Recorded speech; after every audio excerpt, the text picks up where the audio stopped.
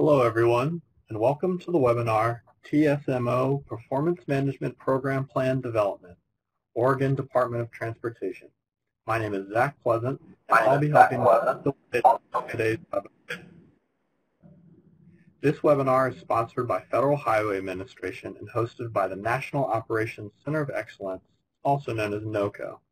As a quick reminder, if you don't know already, at NOCO, we offer a variety of resources to support the transportation, systems management, and operations community. On the upper right-hand side of your screen, you can see a box called Useful Links. You can browse through those links for TSMO resources and news. Previous webinar recordings related to this topic can also be accessed from there. Now I'll cover a few logistics for today's webinar. We are recording this webinar, and the recording will be available through the on-demand learning section of our website. All the attendees are in listen-only mode by default, but we'd like you to stay engaged by using the question discussion pod for comments and questions. We have a question and answer session at the end of the webinar, so if you have any questions, we encourage all of you to enter them in the questions pod as they come to your mind at any time. The questions will be read aloud one at a time by the moderator, and our presenters will answer each question. That's all I have. So with that, I'll hand it over to our moderator, Daniel Great, to start us off. All right, thanks, Zach. Zach, can you hear me? Here you go, right ahead. Okay. Welcome, everybody, to the TSMO Performance Management Plan webinar that is going to focus on an overview of Oregon DOT's plan. And we're glad that you took time out of your busy schedule to visit with us today to be a part of this webinar. Just to give some background on how this all started and how we ended up here. About 4 years ago in 2017, I was a part of the Oregon CMM reassessment, and during the discussion there, this plan came up as a part of the discussion. And it piqued my interest because at that time, a lot of agencies, primarily DOTs, were developing TSMO program plans. And Oregon was developing one of those as well. Well, this particular plan was relatively brand new, and I don't think the ink had dried on it just yet. It may have only been a few weeks to maybe a month old. And being that TSMO has somewhat of a technology and institutional element to it, the institutional part is the part that is most challenging in that it takes time. Because when we talk about TSMO and shifting the transportation culture to one that is more operation-centric, it takes time. So it always resonated with me to reach back out to Oregon to see where they were in terms of the plan, the performance management plan, to see how things were going. Last year I attempted to do that, but due to a global distraction that we all were a part of, things got a little shuffled. And so I really didn't get a chance to speak with Galen from Oregon DOT until early this year. And it turned out to be pretty timely because what I found out is that they were updating the plan at that time from 2017. And after having a discussion with Galen, I threw out there to have him potentially partner with us to have a webinar, to bring it out to the masses so that folks can be a part of the dialogue, I guess, as it pertains to performance management. When we talk about TSMO performance management and developing a plan for it, there's several things that plan can do for you.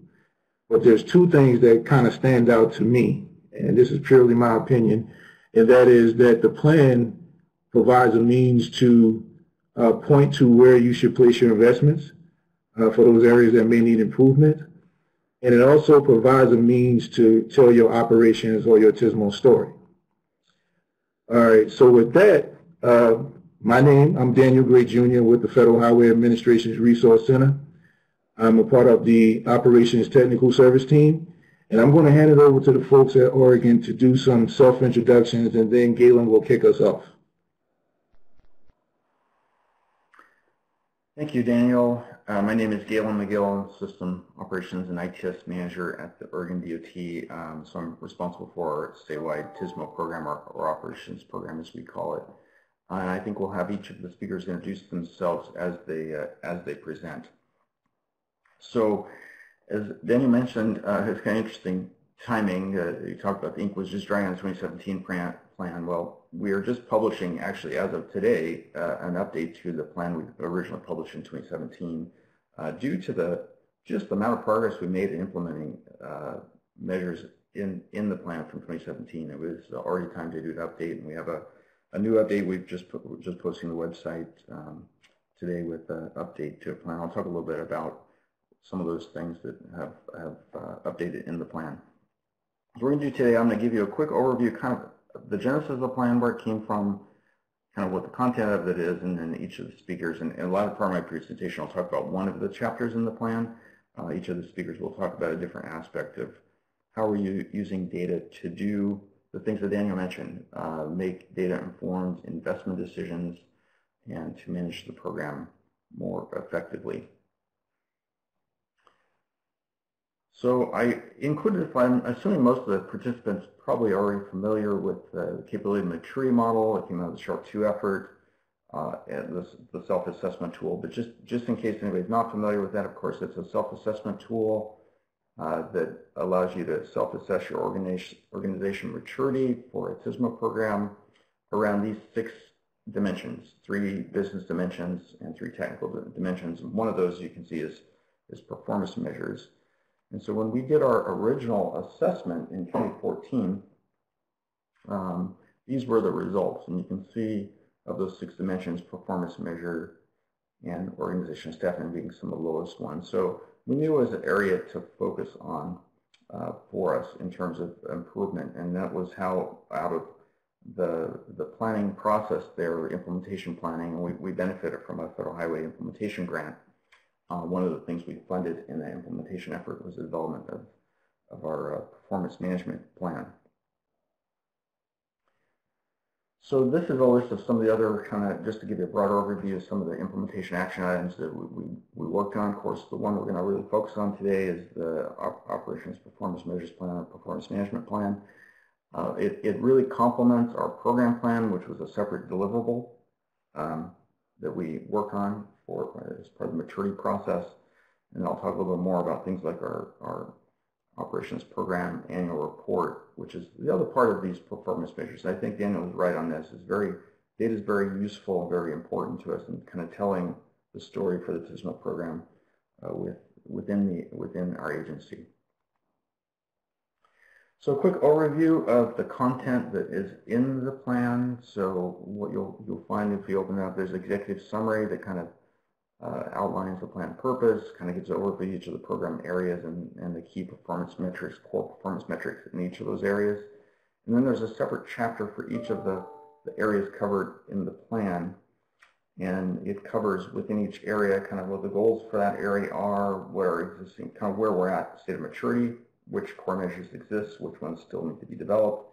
There's kind of a plan for how to develop those additional measures as well, which is included in the implementation plan. And then I think really a key part of this is the communication plan. So what do we do with this data? Once you've gathered it, how do you use it? Who are the key audiences? How are we going to use it? How do we get it out in front of folks for use? So the design of the plan is, of course, it exists as a whole plan, but we've designed individual chapters to be able to be used standalone. For example, there's a chapter on traffic incident management. You can pull that out and use that as a standalone document with some of our TIM stakeholders. So the plan has 7 topic areas. Actually, originally had 6. The 2017 plan has mobility and traffic signals were combined, but with the progress we've made in developing some of more of our traffic signal performance metrics program, we've split it out in our update into a 7th category, but it covers these areas: traffic incident management, mobility, which is really system performance measures, measures for transportation operations centers, asset management, specific to TSMO, but TSMO asset management, work management, which is really more of a labor measure. It's more for program management, and we'll see more about that later, but travel information and traffic signals. And I did mention this because I think having the measures is one thing, but how do you use them? Just to give you an idea of how we're using them fairly extensively in measures. So one of those is, as I said, the annual report. One of the key features of the annual report and telling kind of the TSMO story or operations program story within the agency is a lot of these key measures that you'll see in the report. Place to report on progress, show trends, that sort of thing. But in addition to that, there's numerous other places within the agency we try to use that. Communication has become a key kind of focus area for the program in terms of using these tools, reporting on key milestones, reporting on performance, that sort of thing. And whether that's presentation to leadership teams within the agency, as the annual report is said, use for things like our TIM teams, regional TIM teams, newsletters, other types of agency communication outlets. And one of the key pieces is making the data available to anybody. So we have a self-serve report portal where people can access these measures and run reports for themselves and filter them down to the areas, geographic or topic areas that they're interested in. This is just an example of the report portal. It's in a system called InView. It's an intranet web app that we use, and it gives agency staff access to a number of things. One, it gives a view into real-time data in terms of what's going on in our TOCs from a TOC perspective. You can see the complete dispatch record of the incident, see a lot of details about what's going on the system real-time.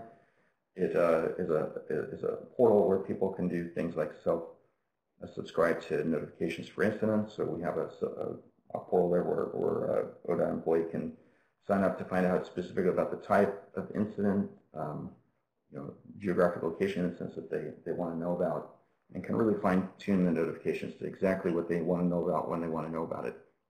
But in addition to all those kind of other functions, one of the things that's here is a self-serve report portal. It's where we put all the reports that we've developed into a single portal and organized topically to more or less align with the report, where people can come in and look at the various reports. And it's organized so the core performance metrics reports at the top, and then additional supporting measures or reports are below.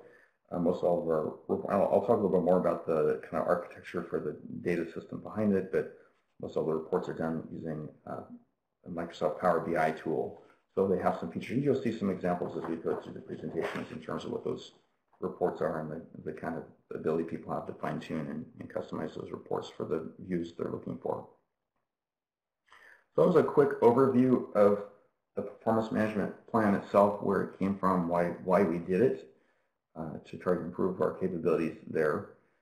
And now I'm going to talk briefly about one of the topic areas that's in the plan, which is asset management for our operations assets, TSMO assets. So it's one of the chapters from the report. Our priorities with this particular category were to monitor and understand the long-term trends for our TSMO asset condition, and then to use this data for project selection and investment decision-making. So you can see the color coding here will show the colored boxes are all in place measures. If the box is white, then it's to be developed. In this case, all these performance measures have been developed. They're in use. Interesting thing about it is that this is all data, with one exception. This is all data that we already had available. It's already been gathered. So there's no new data processes that were developed as part of this. It was really a matter of making the data available. It was all embedded in various agency systems, and so we pulled it together to be able to use from a program perspective. So how do we do that? Part of that is we're able to leverage an agency tool. It's an agency business intelligence data warehouse infrastructure that the agency stood up for a number of different uses. We've integrated data from almost all of our TSMO ITS operations systems into the agency data warehouse, which lets you do some processing formatted data and then do reporting with things like the Power BI report tool. But anyway, the other advantage of having there with these other data sources, it gives us a chance to link up some of our system data with other agency data sources, such as our financial system or some of the project systems, some of those sorts of things. So it gives you an ability to do even broader kind of data reporting and data collaboration type reports. So I'll just go through quickly some of the key measures we have here. And once again, this was kind of using the data we already had and say, well, what can this data tell us? So this is data from our ATS maintenance management system. It included install dates and that sort of thing. And so long term, we'd like to transition to a condition rating methodology. For the short term, what we did to kind of tell our story is just use the install dates that was already in our asset inventory that was necessary for our maintenance management system and use it to model it when will ITS assets reach into design life. So it's using an assumed end of life. For example, variable message signs, we have a 20-year lifespan on them. So it's not absolutely perfect in terms of forecasting when stuff's going to wear out, but it gives you an indicator when something's nearing its end of life, and from there you can kind of determine when investment is necessary. The other thing about how DOTs work, I mean, we're currently working on project scoping for 24 to 27 STIP. So we're looking at forecasting planning projects years in advance. And so when you look at things like a variable message sign, we're in 2021 today, and then we're going to obligate all of our funding out to 2027. You kind of have to be looking ahead and see where things are going to be at in that time horizon. So this report looks at, just based on install date, forecasting when assets are going to reach end of life. And then there's a map component to the report that's color-coded. It kind of shows if the dot's solid red, it means it's already beyond its life. If it's half red, half gray, it will go beyond design life in this time horizon of the report. A parallel report we use to help kind of assess condition of our ITS assets is, once again, this is data that comes out of our maintenance management system. So these are labor hours per asset. And so what you're seeing here over the 2-year period, 2019 to 2020, you're looking at just variable message sign data. And you can see the top site there is a site just east of Salem where it had 2 work orders, total of 91 hours. And then the average hours by region column is showing you what the average asset, and I should explain regions. ODOT uses regions the way some states use districts. We have 5 regions and then 14 districts in the state. But this report is organized by regions. Region 2 is Northwest Oregon. It's showing the average variable message sign in Northwest Oregon over that time period took about 19 hours of labor for maintenance over that time period, and this particular site used 91 hours of labor. You go down the bottom line of the chart is showing, for example, Region 1 is our Portland Metro region. They've got a lot newer infrastructure, and you can see that with average hours, slightly under 7 hours average maintenance over a 2-year time period per sign. But we have this one site there that has taken 6 work orders, almost 75 hours of labor. So it's one way of highlighting problem sites that we're putting a lot of maintenance effort into that might benefit from some reinvestment.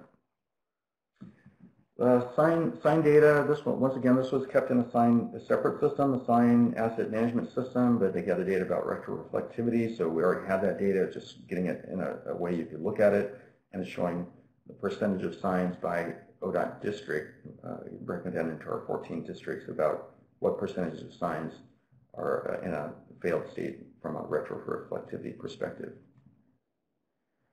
This is data for our major traffic structures. These are sign bridges or large cantilever structures. They're part of our bridge inventory. So this data was actually in our bridge data system. Because these structures are large enough, they're actually inspected by our bridge inspectors, so the condition rating existed, just nobody had really been looking at it, so we're able to pull that data out and highlight the data. It's rated, the condition is rated for both for substructure as well as for superstructure, and you take a look at the data and you can see on that basis, where we have the poor, fair rated major traffic structures. Perhaps our most mature, asset management measure is our traffic signal measure. It's the one area where we actually did some additional development work to develop a condition rating methodology. As part of our annual inspection process, we are rating the condition of signals, and it gets a rating score and gets categorized into this very poor, fair, good, or very good condition rating.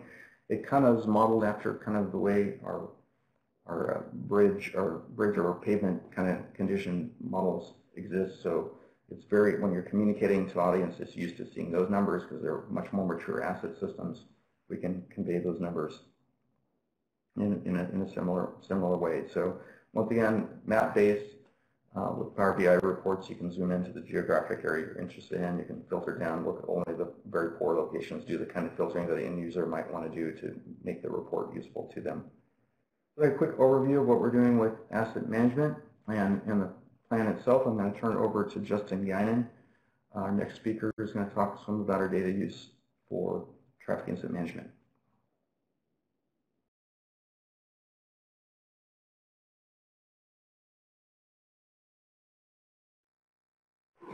As the next presentation comes up, I want to remind folks that if you have any questions, by all means, please put those questions inside of the chat pod.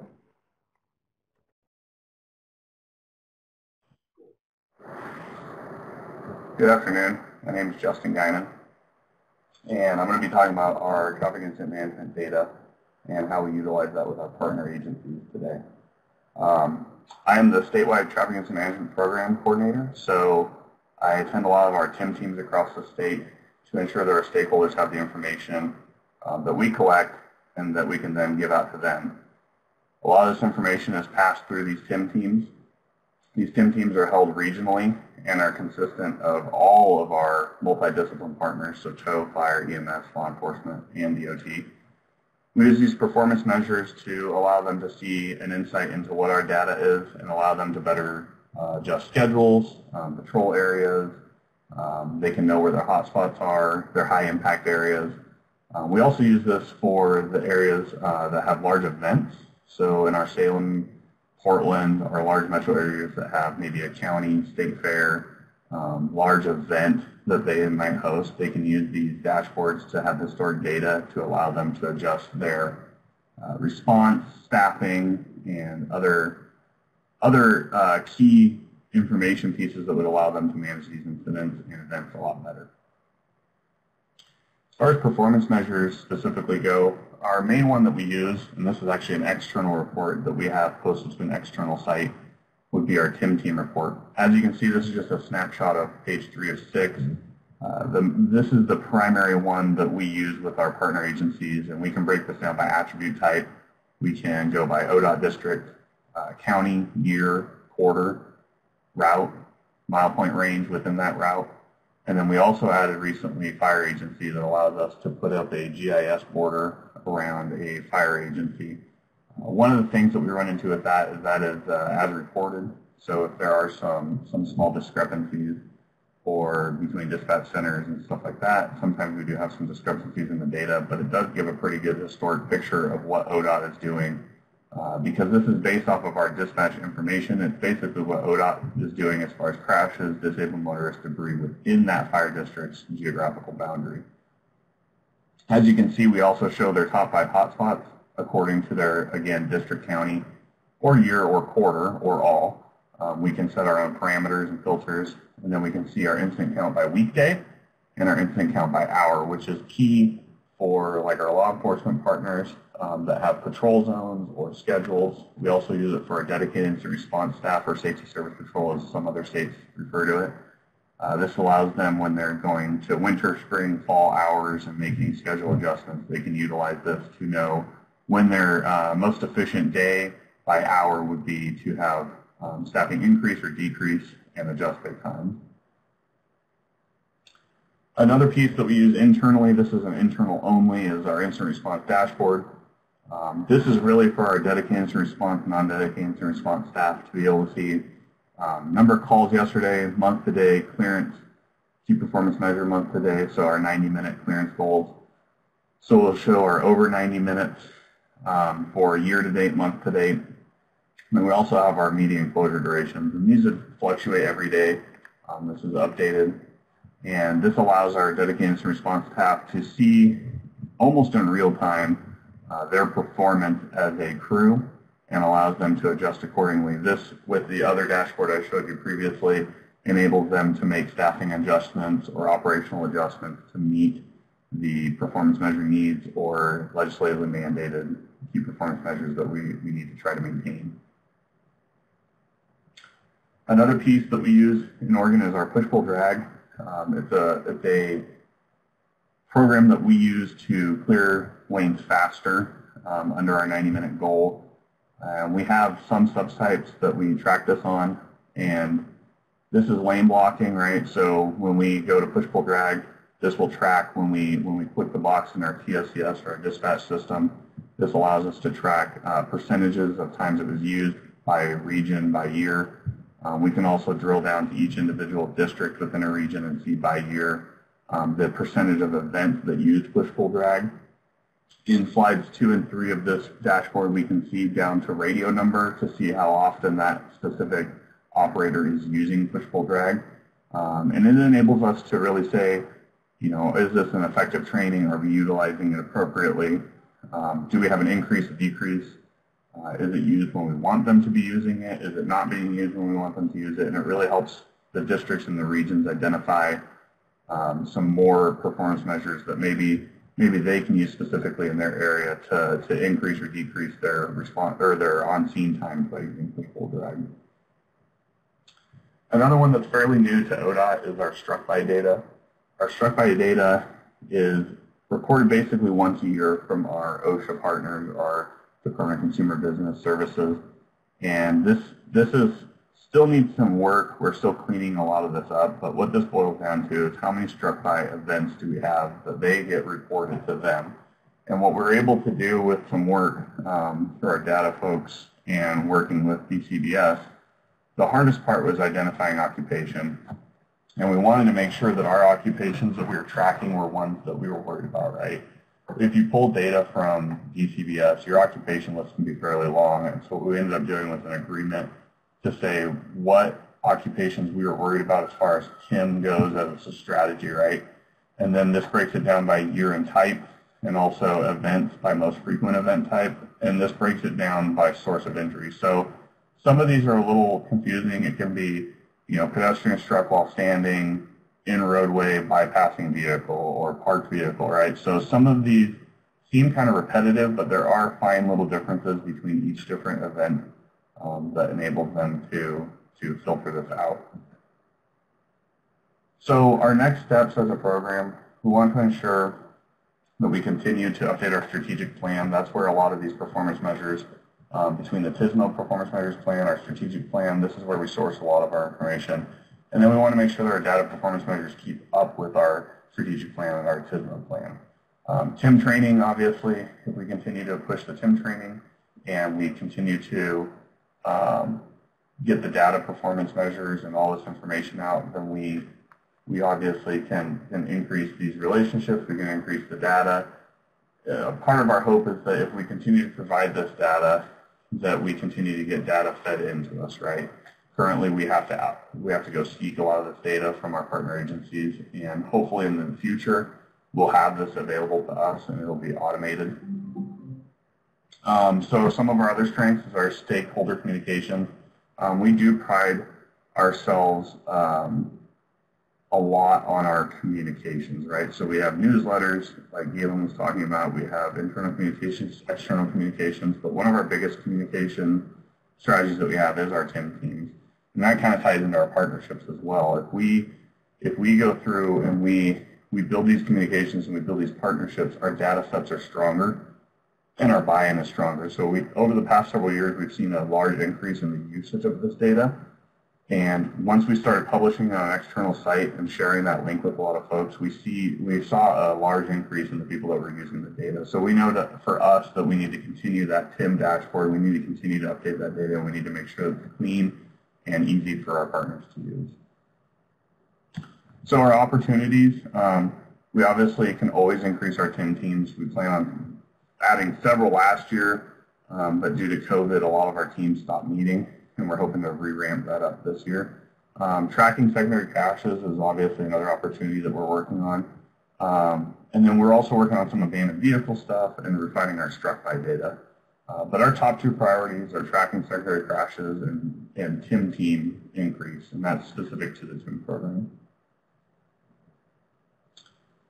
Strategic plan, this just identifies some of our sections. So, our push-pull drag program, TIM team development, tracks responder struck by fatalities, and unified TIM training academy. So you can see where our performance measures tie directly into our strategic plan, and this is how we identify what we really want to ensure that we're covering with our partner agencies. Unified TIM training academies is a goal of ours, and when we go do these TIM trainings at academies, it's an opportunity for us to share this data. It's an opportunity for us to provide this information to them to try to get more investment from our partners. So that's all I have on the TIM data. I'll answer the questions in the chat box here in a minute, and then I'll go ahead and pass it on to Chief.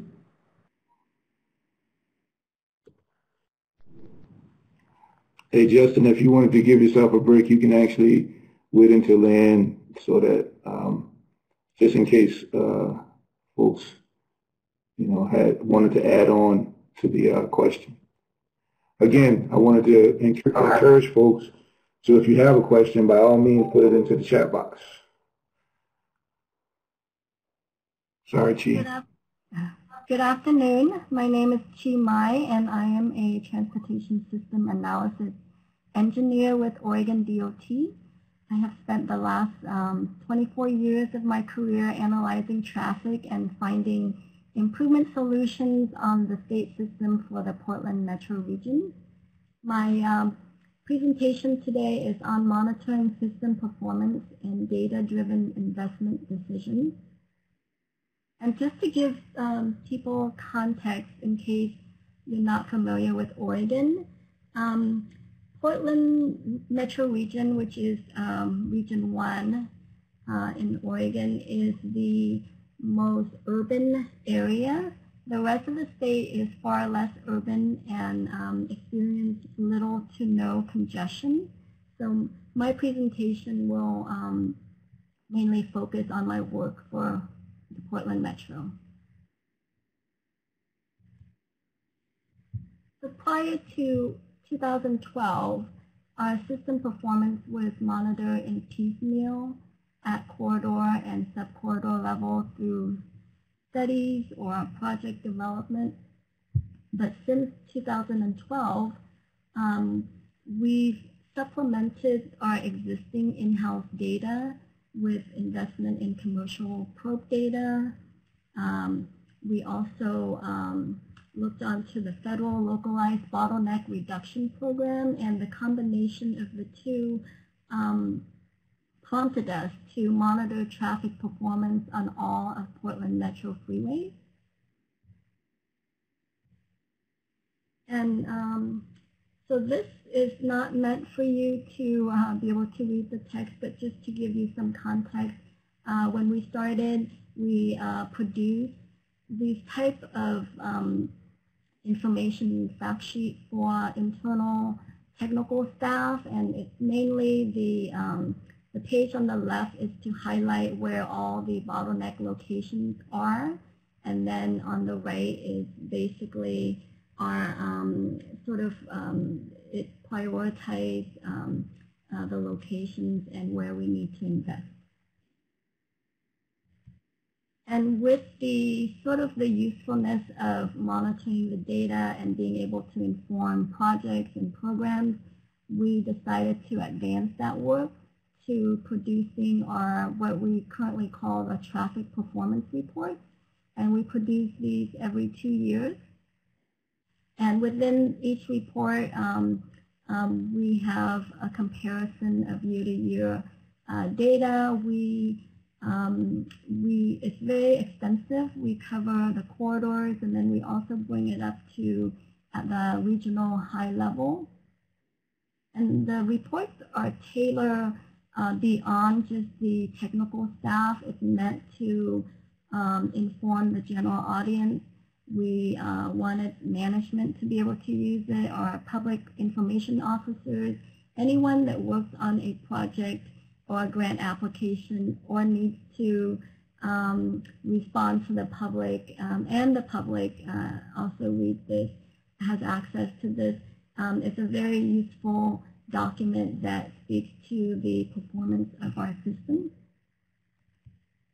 And so the purpose is to monitor the freeway system performance over time, inform the freeway system management, support prioritized projects, project implementation analysis, which is before and after analysis.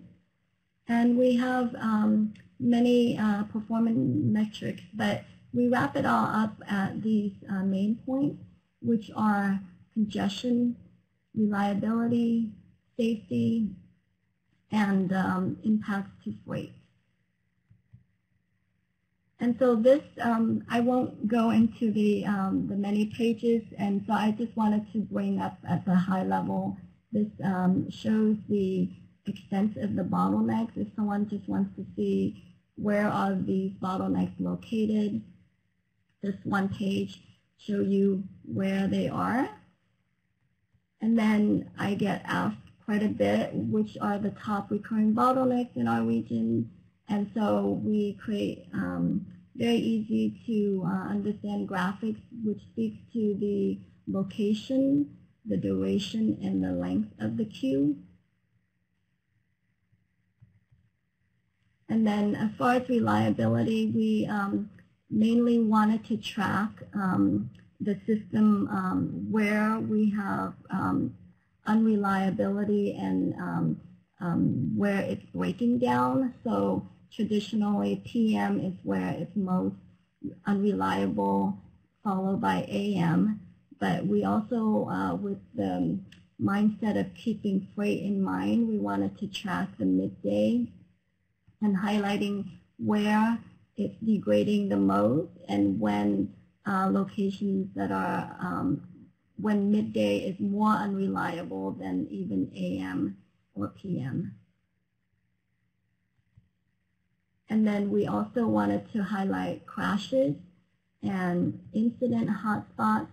And basically, we track it in the same way with congestion.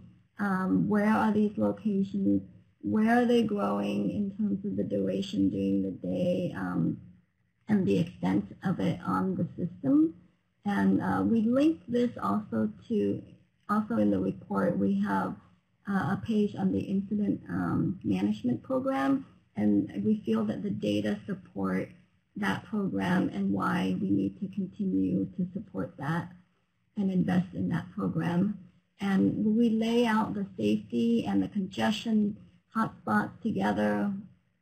That's where we can prioritize and devote our effort into finding solutions. And then we also tie everything up with the daily cost of congestion.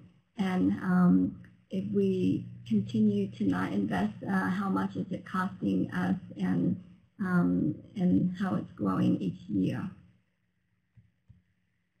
And then we also have, we highlight the projects that we currently have in the works. And this is meant to, the data is meant to help support these projects, and these projects are meant to help with future performance on the system that are going to improve the system.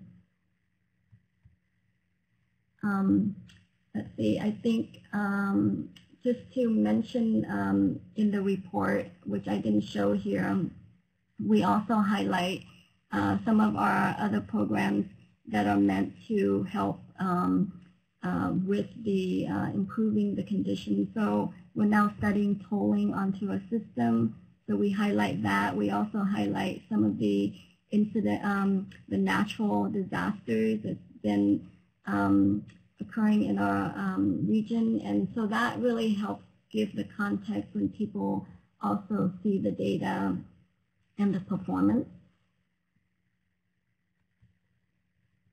And to give you an example, all of the projects that we start, or if you're doing a grant application, everybody starts with looking at the traffic performance report for that reference. And just an example of a couple projects that rely on such data. The first is the Corridor Bottleneck Operations Study. We call it CBOS for short. So this was originally completed in 2013. It was a response to the federal localized bottleneck reduction program. It was focused on freeways. We initially identified 36 recurring bottlenecks and 21 project opportunities. And out of those opportunities, we used the system performance to prioritize the projects. And most of these those prioritized projects have been built and have been very successful in our region. And so right now, we are currently working on CBOS 2, and the current effort looks at the next batch of problem areas and potential solutions. This is really the old, when we worked on the original CBOS. It's not meant for you, again, to be able to read the text, but just to kind of let you know that we, for each corridor area, we identify where the bottlenecks are and then be able to identify the solutions to match with that.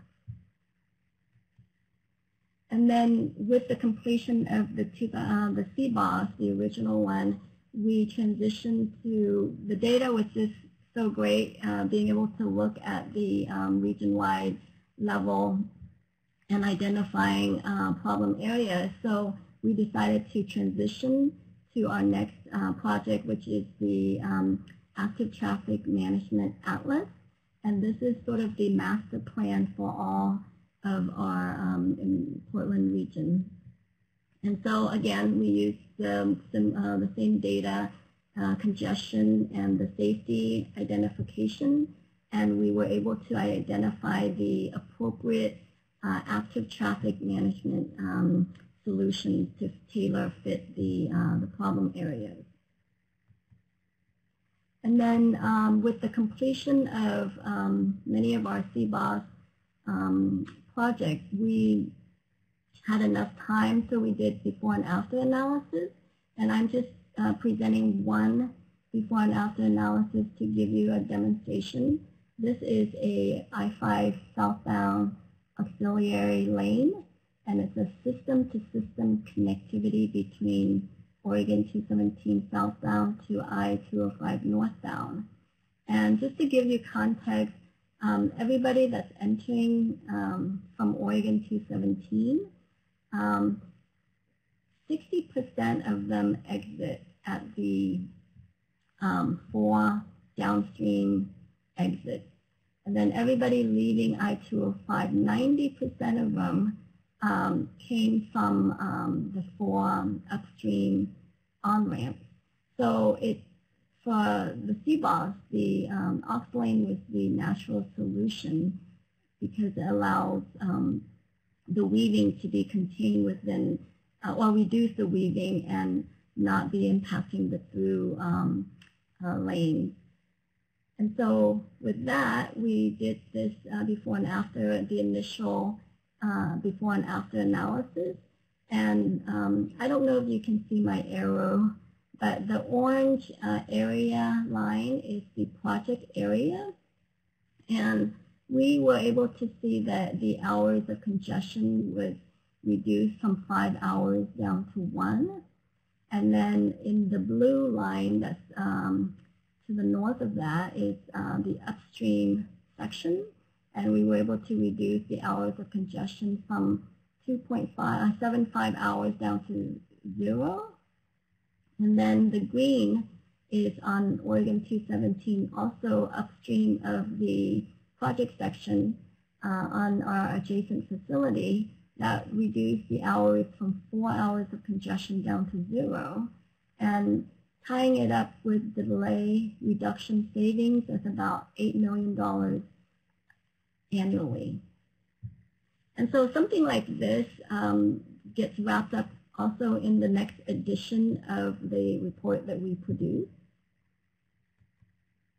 And so this is my last slide, but I think with everything I presented on our program to monitor the system performance, it's a full cycle for us. We start with identifying the problem locations, and then from there it helps to support our work and finding the solutions and prioritizing the locations where we can implement the project. And then we find the funding and we construct it, and then we come back in full circle to analyze the before and after impact of that project. And I think that at the end of the day influence our future investments. And when I say investment, it's manyfold. It's the investment in projects or programs to improve the system, but then it's also investment into the program that we're doing to monitor the system, and then the data that we continually need to invest so that we can produce more accurate and helpful information to support projects. And with that, I would like to thank you for your time.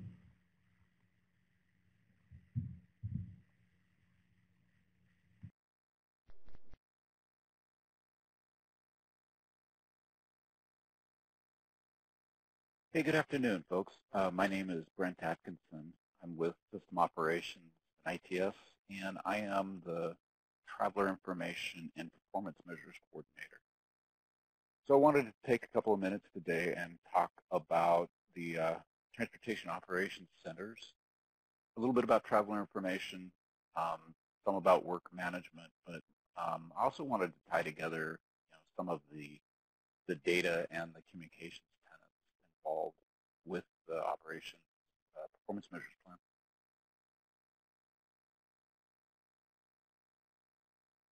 So here is a very, very busy poster, and as we've probably said a bunch of times, really this isn't necessarily designed for you to read and comprehend every little nuance and detail, but what this is telling us is our regional transportation operations centers are our information collection portions of the agency.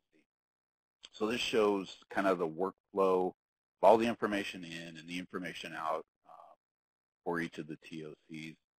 And it goes, kind of a CAD to CAD type of system where we're able to communicate electronically with dispatch centers for police and fire agencies and Oregon State Police. It ties into our incident responders, our safety patrols out on the freeways, and working with maintenance and road and weather reports, and also all of the technology with the dynamic messaging, the variable advisory speeds, the variable speed limits, all of that technology that's out there trying to work with the improvement for the operation.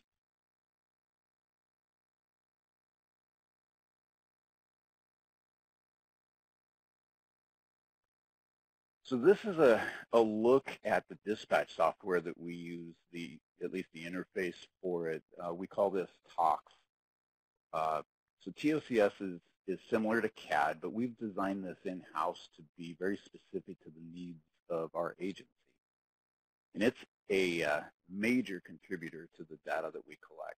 So as I was saying, the information comes into the dispatch centers, and all of these events that are on the left side of the screen are an overview of a specific area within the state.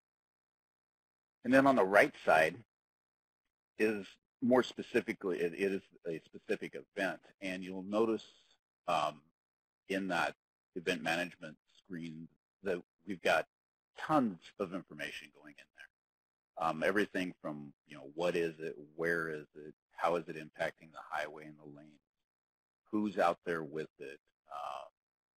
But down at the bottom left is where this information really transforms itself into the data that we can use to really talk about what's going on. You'll see that we have these event attributes in there, and there's a whole bunch of different tabs of these attributes. And as the information comes in, the dispatchers are selecting the appropriate ones, which all ends up in our database to allow us to really work with the information that we're getting in.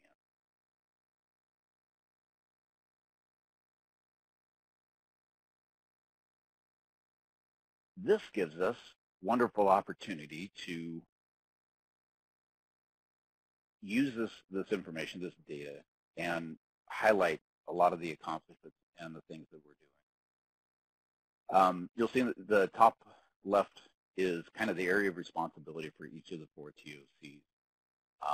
Portland Metro is a very small concentrated area. Then we have our Northwest Operations Center, our Southern Transportation Operations Center, and the blue is a far more rural part of our state, handled by one. It's a large geographic area handled by one Transportation Operations Center, our central center. So we're using this information that's all being collected, and these graphics are all part of our annual report. The bottom left is the median time span from incident creation to VMS activation. So it's telling the story about how long does it take once we understand that an event has happened on the system for us to start getting information out on the roadway system to the public. And then on the right is how long it takes us from event creation to posting traveler information through our ADA system. These are all performance metrics that are part of the overall plan.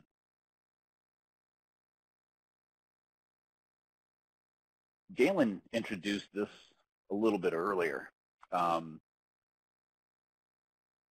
Many of our performance measures reports are available to our stakeholders internally at a centralized location in our InView system. And this particular page is for the Transportation Operations Centers, and they're roughly in line with how the operations plan is laid out. It outlines the core performance measures, but as Galen noted, it also has the supplemental or support reports that go along with that.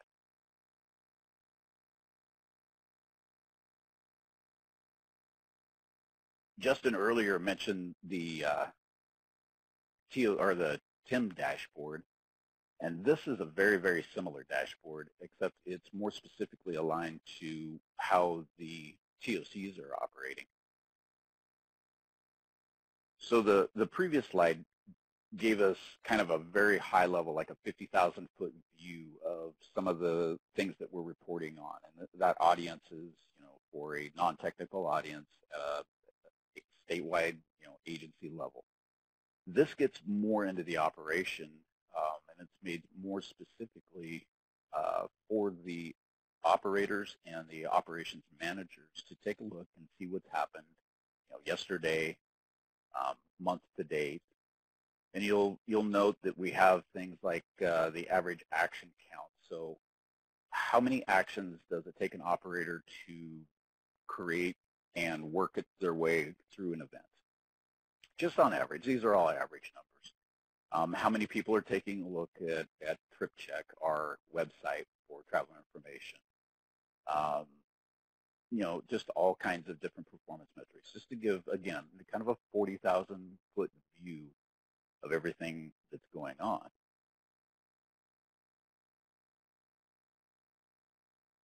But we dive deeper using the same data. I mentioned the average action count that we showed on the dashboard, just kind of as a snapshot, but we also trend the same information. So this trend is showing us that the average action count is going up pretty regularly year over year for each of the centers, with one exception there. So what does that mean, and how do we use that information?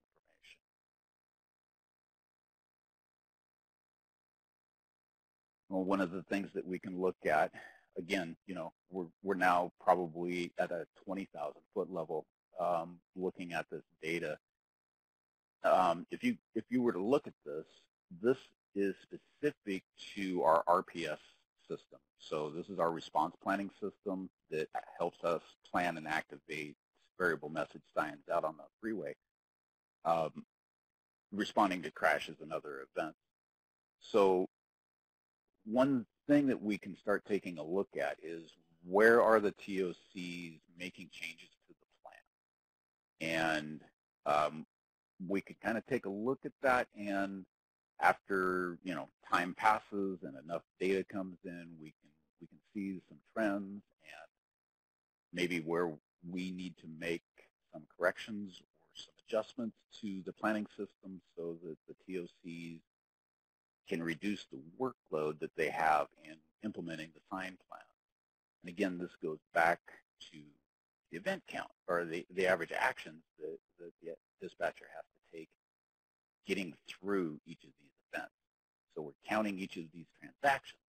And if we can operationally reduce those, we can make it far more efficient for the operator to get their way through an event.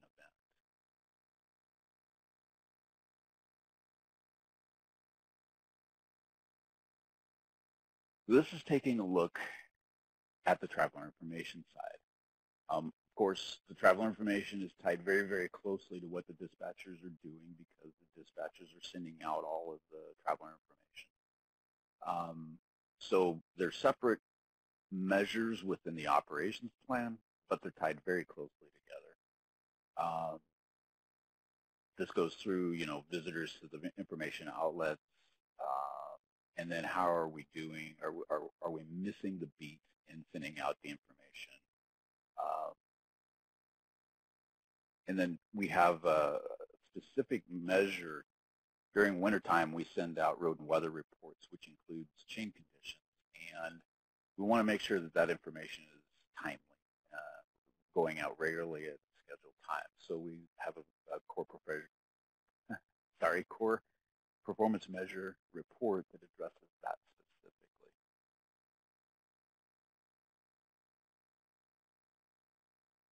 Tied in closely with traveler information, we have a system which we call Trip Check Local Entry.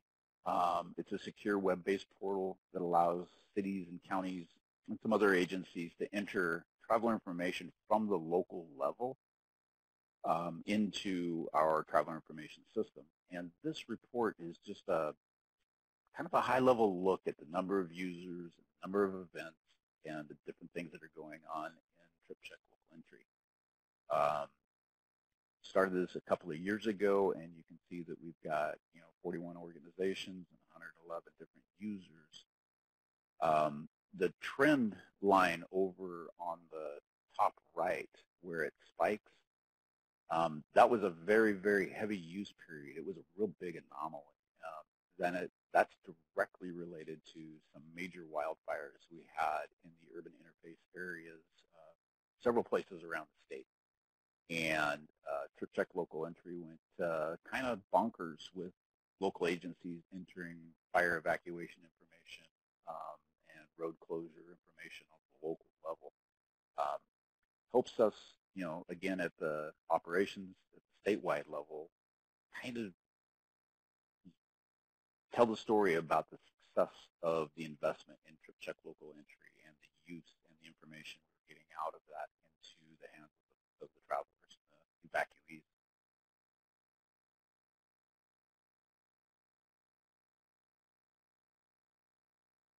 Galen also mentioned at the beginning that our data warehouse has the ability for us to join data together. This specific report, we're starting to get down, into the 10,000 foot level now, really pretty detailed information. This report is 7 pages, and we're joining event data together with road and weather data to show the relationship between weather and closures and crashes. We're using this type of information for planning purposes and just to see how badly storms can impact the operations system or the operation of the freeway system.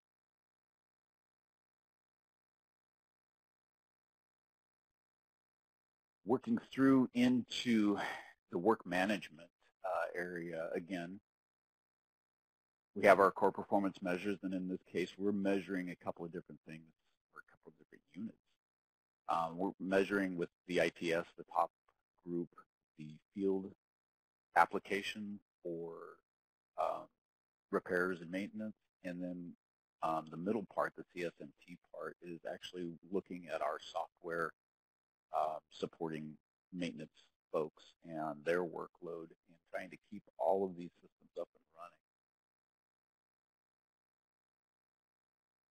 And again, this dives down, relatively deep, close view of what's going on the system.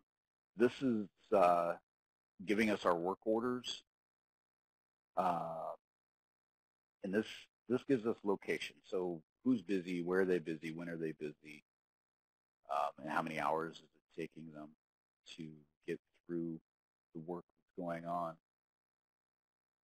And this next slide, also part of the same report, is similar information, but it's focused on the type of asset. So what assets are giving us the most work, and is that related to age, or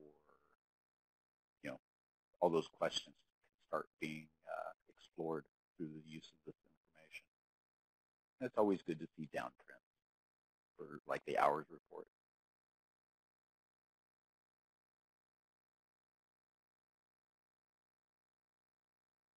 So in the end, all of this ties up. The data we collect and analyze and report on helps our program tell our story. It helps us support the work that we do and the improvements that we've made. The information which turns into data, helps us make decisions on investments, maintenance of our assets, and the prioritization of our resources.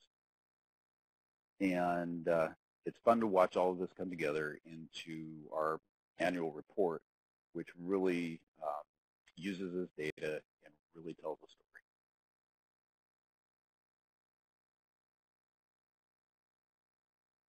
Thank you very much for your time, and I think we can toss this back to Daniel.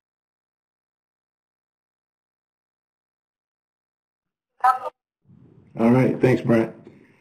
So now we're going to pull up the chat pod to go through the questions that are in there. And let's see.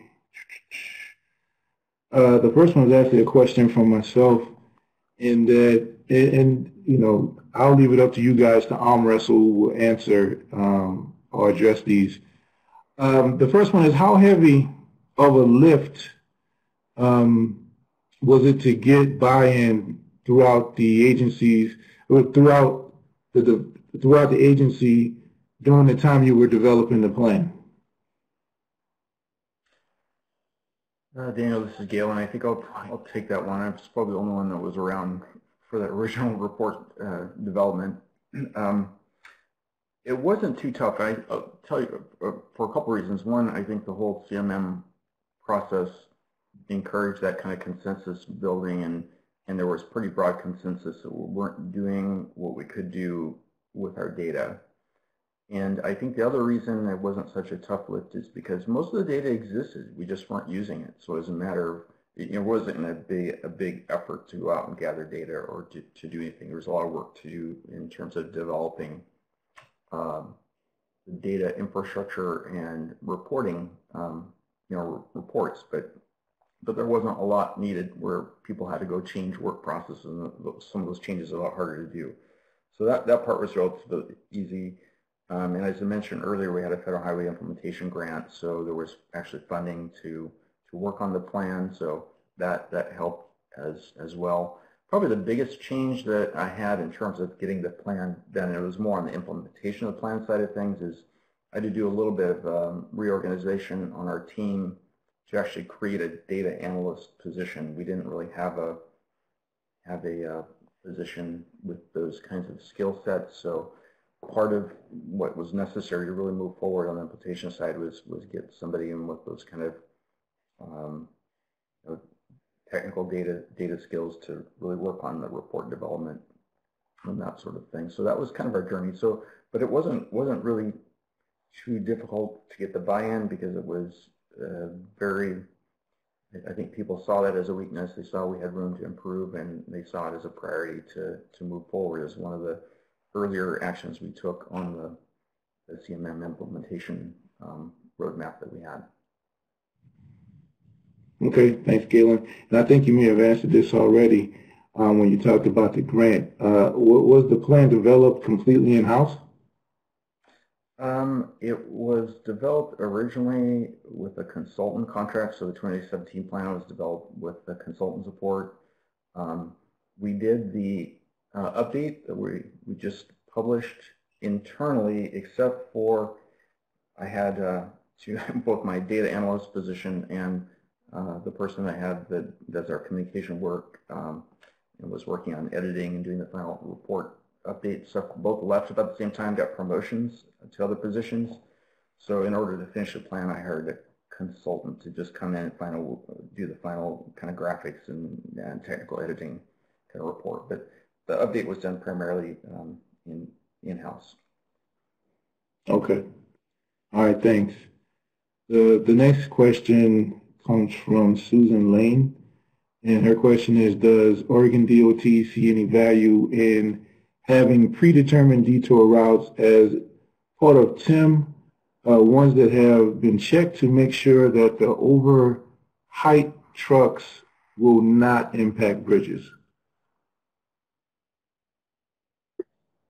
I'll go ahead and take this one. So it really varies by region and district for Oregon DOT. So some of our districts actually have predetermined detour books that they use through their maintenance crews and response and other various activities. And then other districts, they do not have predetermined route booked, but they may have the Waymaster's phone number, after hours call information. So if we have to detour onto a city or county road, we have a lot of the districts have a process in place for notifying the county or city Waymaster or Public Works to ensure that we're not, going through restricted areas, overheight, overweight bridges, problem intersections and things like that. But we do actually have some areas that do have predetermined routes.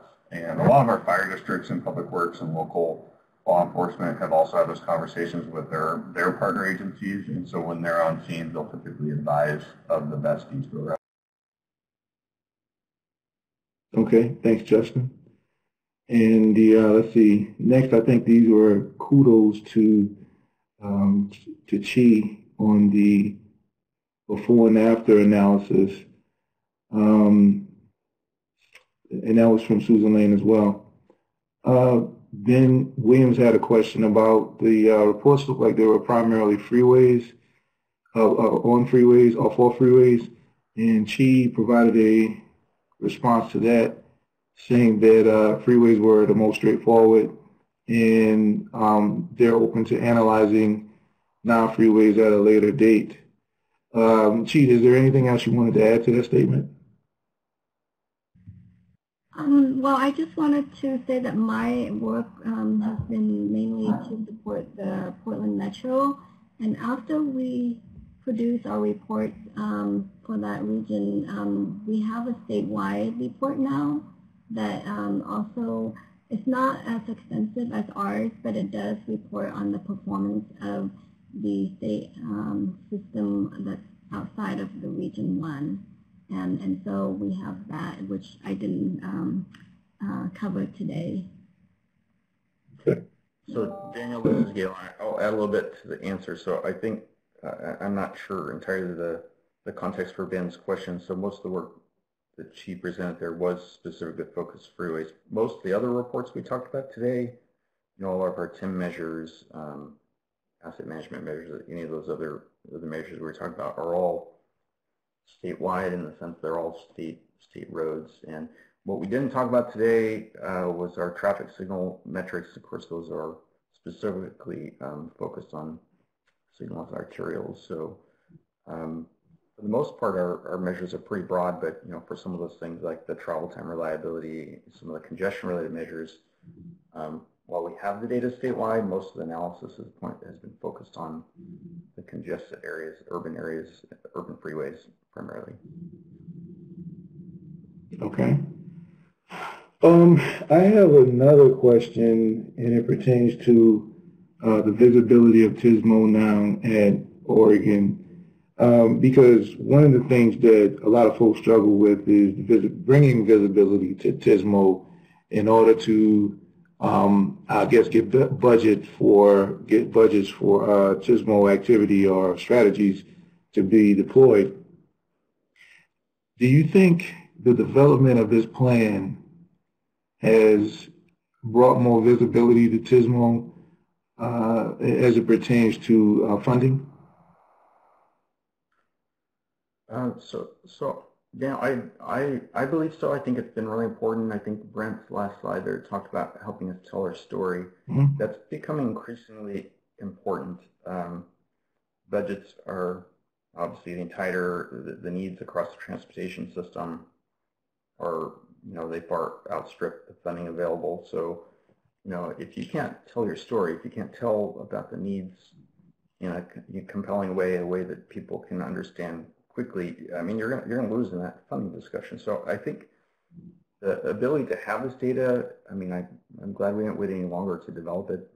It's been pretty key. Most of our other asset programs, or like pavements, bridge, are much more mature in ability to tell their story and what's going on. So it's been really important for us to mature the TSMO program to the point to tell those stories. Now, ODOT has a little bit unique budget approach in the sense that we have specific legislatively set budget limitations, and so operations is kind of its own budget limitation, but there's still the trade-off that happens as those budgets are getting set in terms of how much money goes into a bridge program versus a pavement preservation program versus an operations or TSMO program. So the data has been really key for us to tell that story. I think increasing visibility into what's going on in the system, condition of TSMO assets, which are much shorter lived assets than, say, a bridge, is all been really key to being able to be able to participate in those funding discussion and explain our funding needs and the impact of funding or lack of funding in a real way. Now we still have ways to mature. We don't yet have the kind of forecast models that say if we invest at this level, what's going to happen to the system, or those sorts of things. So there's still room for improvement. But to this point, it's been really a key step for us in telling that story about the value of the operations program and where funding is needed. Okay. Thanks, Galen. I have one last question for myself anyway. The plan, is it available online for public consumption? The report? Yes.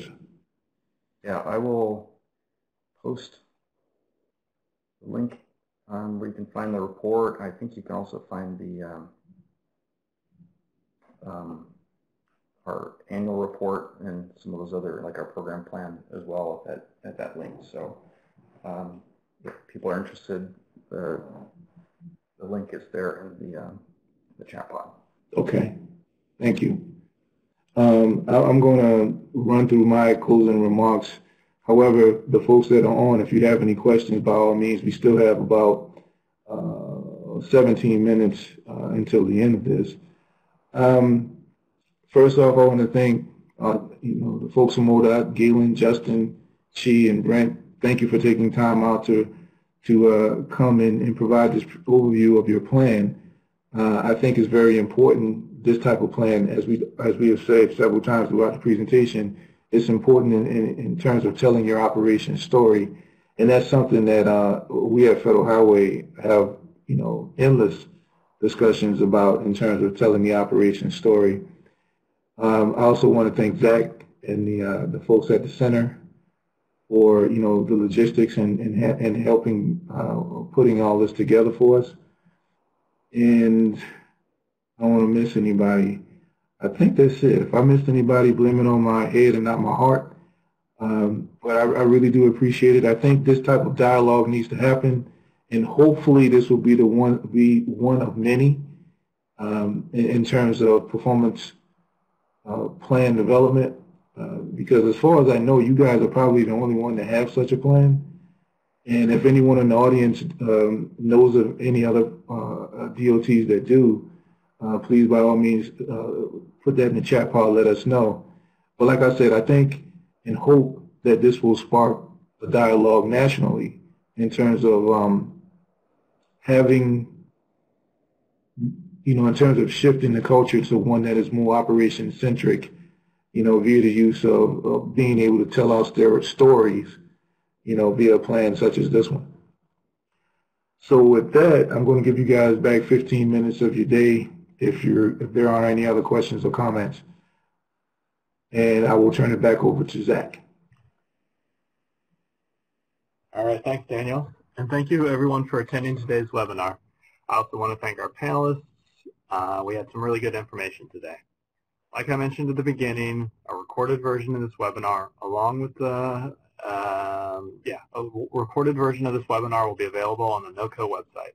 On behalf of the National Operations Center of Excellence and our presenters, thank you for joining us today, and have a great rest of your day.